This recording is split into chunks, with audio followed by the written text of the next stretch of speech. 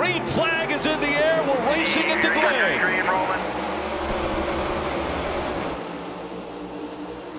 And right away, you see everyone jockeying for position as they dive into turn number 1. Michael McDowell on the inside of that 24 of Byron. McDowell trying to make this a shortcut into turn number 2. Here they come up to the S's for the very first time. Denny Hamlin away with the lead, but Michael McDowell poised right behind him, ready to pounce. McDowell into 34 has gotten by William Byron into 24, and it's a 3-car breakaway heading up the back straightaway with a scramble on behind them. McDowell just looking a little bit offline, trying to worry the 11 car a little bit into a mistake here.